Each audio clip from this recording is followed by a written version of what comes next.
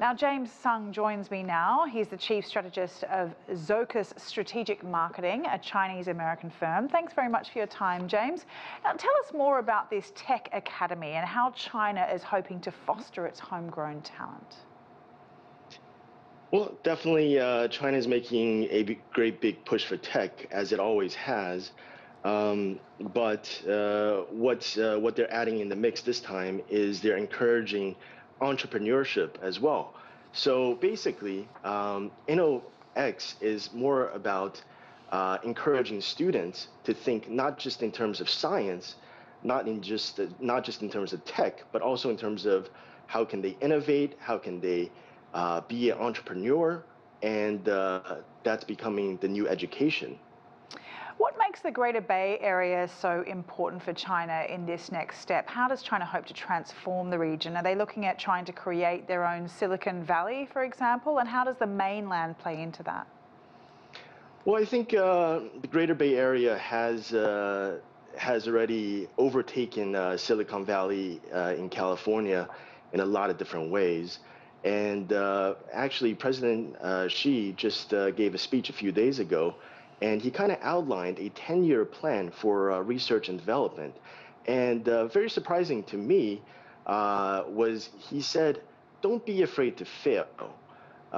This is something that, growing up with Chinese parents, we don't hear a lot.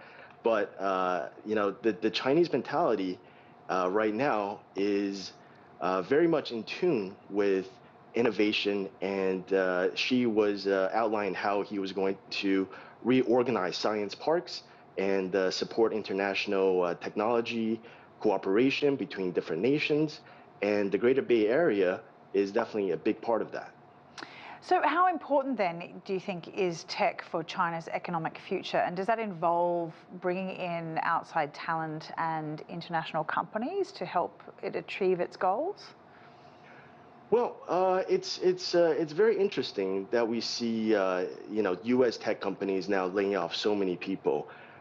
We see Twitter, Tesla, they laid off like 10 to 20% of R&D staff, and that's very telling.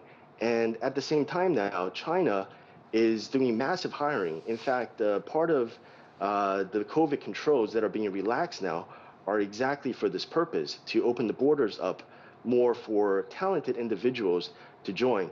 A few years ago, China launched the Peacock Plan, which was to encourage high-level talents. And now we see that, along with financial subsidies internally within China, they're also talking about how can we encourage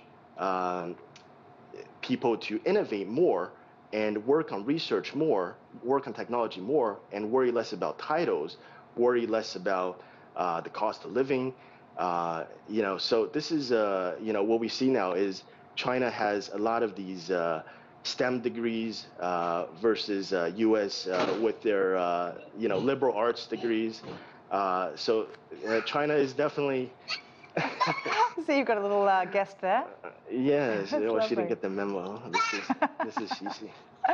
That's okay. Brilliant. Well, one last question, if we can. If it gets too disruptive, we can finish the interview. Do you need to go? No, I'm here. Great. We can be interviewed together. Oh, beautiful. One last question then. China has proposed that by 2035, the country wants to be fully self-sufficient in the semiconductor market. What does the country need to do to achieve this, do you think? Well, China needs cooperation from the international partners. Right now, the semiconductor industry is... in China, it's maturing. It's not mature yet, but it's maturing. It needs the help of a lot of the European partners. It needs the help of Japan. It needs the help of South Korea. It needs the help of Netherlands. And what we saw with the 5G is, the U.S. is blocking Ericsson from sharing any technology. But now, what we really want is ASML to help with sharing some of this technology.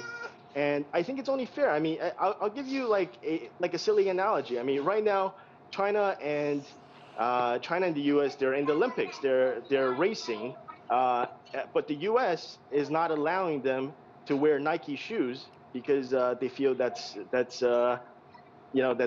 anti-competitive. It's very silly. It's a very silly issue right now. Right. Because eventually they're both going to cross the finish line, and eventually, even ASML needs supplies from Asia as well. It needs supplies from China. In fact, they have over 5,000 suppliers. So you can't block this. You can't block innovation. Okay, all right. That was James Sung, and it looks like his little daughter as well, who's scurried off. Thank you very much for your time, James.